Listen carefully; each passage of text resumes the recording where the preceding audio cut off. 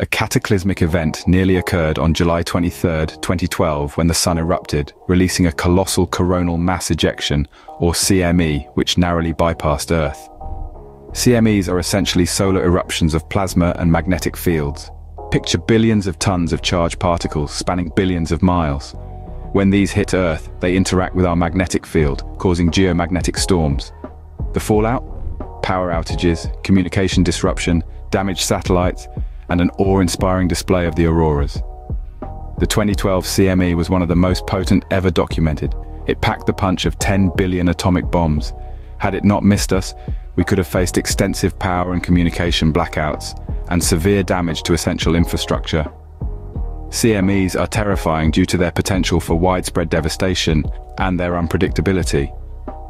However, there are ways we can mitigate the risks.